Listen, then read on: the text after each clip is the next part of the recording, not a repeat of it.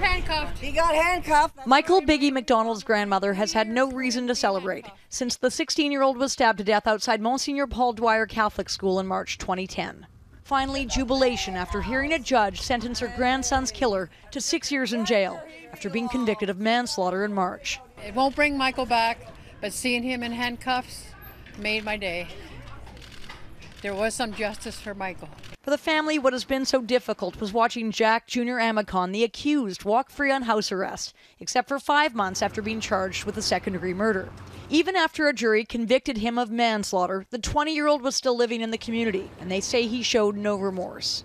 No apology. He had the chance to stand up yesterday. The judge asked him, did he have anything to say? Nothing. The judge gave Amicon 5 months credit for pretrial custody and 7 months credit for pre-sentence house arrest, reducing the sentence to 5 years in a penitentiary.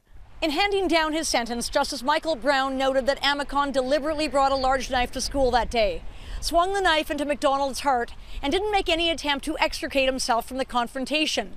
He then fled the scene and disposed of the knife. McDonald's family clapped as Amicon was finally taken into custody. We're just excited that he actually got that, and of course the applause, I think, came seeing him in handcuffs finally. But the mother of the 20-year-old killer cried. Amicon was a classmate who had an ongoing dispute with the victim. In the judge's words, years ago it would have resulted in some punches being thrown. But nowadays someone brings a weapon and someone dies. Catherine McDonald, Global News.